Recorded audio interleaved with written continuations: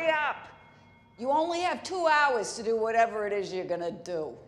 All right, you have to do the autopsy, and immediately after, meet me at Minter's restaurant. I need to know what you find. Why did she say 2 hours? Because we're in the mortician, they're gonna put him in the ground. Minter's restaurant, after 5.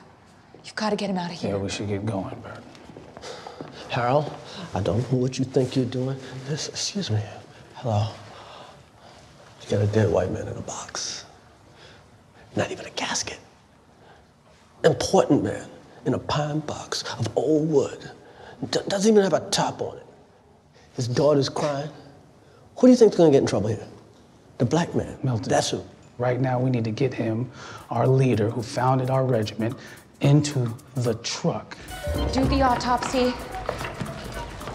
Meet me at Minter's restaurant immediately after. Got it. I need to know what you found. Okay. Minter's restaurant. Milton. At 5. Please be careful. It's got a bum wheel. That's not careful.